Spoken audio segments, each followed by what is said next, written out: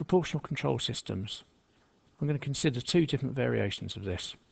Firstly, without a ramp generator, and secondly, with a ramp generator. So we've got a block diagram of a proportional control system where we've got a difference amplifier, which is going to be comparing the input from the reference and the feedback from the sensor. It's going to provide what we call the error signal.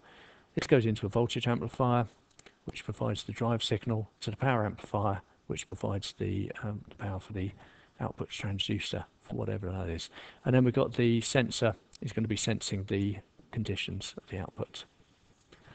The error signal is going to be the difference between the reference and the sensor, which means that when we're close to where we want to be, the feedback is close to the reference, then it's going to be very small, which means that the drive is going to be small when we're near the desired output state, which means we get no hunting.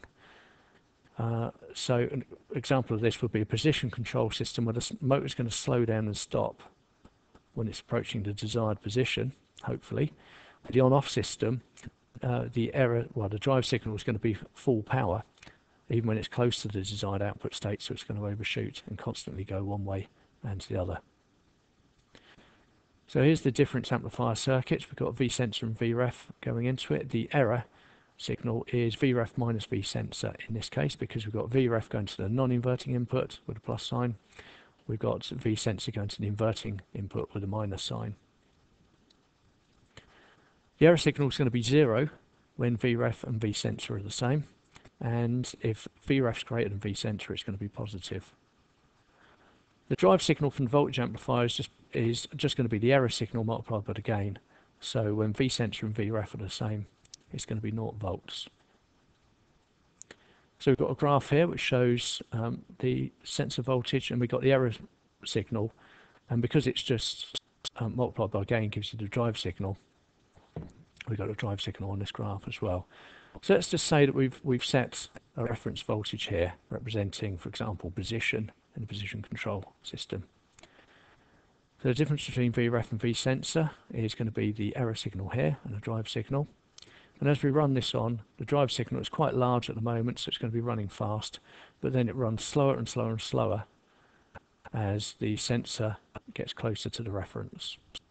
And eventually the error signal is going to be 0. In this circuit, it will always aim for the error signal to be 0. So when V sensor and Vref are the same, the error signal is 0 and it will stop. And then if we drop down the reference voltage here, we've now got the reference voltage is less than the sensor, so the error signal is going to be negative. So it's going to drive the motor the other way, the other direction, until the error signal is 0 when the sensor and ref are the same. Now having a look at what happens when we put a ramp generator in here. In this case, I've swapped over the reference and the sensor voltages here because the ramp generator is an inverting circuit. So when this is positive, the drive output is going to ramp downwards. In both cases, as with the previous case, the error is going to be small when we're near the desired output state, but in this case the drive is going to be constant, not necessarily 0, it's going to be a constant voltage when we're at the desired output state. But again, it means we get no hunting. An example of this could be a motor speed control, where we've got a speed sensor here, and the motor is going to reach a constant speed. So the difference amplifier and ramp generator we can build in this way. So that's the difference amplifier as before, but we've swapped over the reference and the sensor. So we've now got the sensor going into the non-inverting input.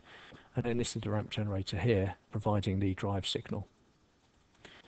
Again, the error is going to be 0 if the sensor and reference are the same voltage. And in this case, it's going to be negative if the reference is larger than the sensor, which will mean that the drive will ramp upwards. And the drive is going to be constant if V sensor and Vref are the same. So again, looking at the graphs, we've got V sensor, V error, and V drive. I've separated out V error and V drive, and we'll see why once we get into the graphs. So to start with, let's say the sensor's at 0, so motor speed control, it's not turning at all. The error, which is the difference between these two, is now negative, which is going to be driving the drive signal from the ramp generator, going to be driving it upwards. As the motor turns, it gets faster and faster and faster as the V sensor rises, but as it gets closer to Vref, the error signal gets closer to 0. And again, with this circuit, the aim of the circuit is to get the error signal to be naught. And the drive signal, as this becomes naught, the drive signal becomes constant. We're going to drop the reference voltage down, and at this instant, the difference between these now shows as the error signal there. And it's positive and it's quite large, which is going to be driving the ramp generator downwards. So a large positive input, ramp generator is going to be driving downwards, which means that the motor is going to slow down. And as it approaches the reference voltage, the error signal, which is the difference between these, gets smaller and smaller and smaller, which means that the ramp generator is going to be ramping downwards at a slower and slower rate. And then eventually the error signal is 0, which means that the drive signal is going to be constant, and we end up going at a constant speed.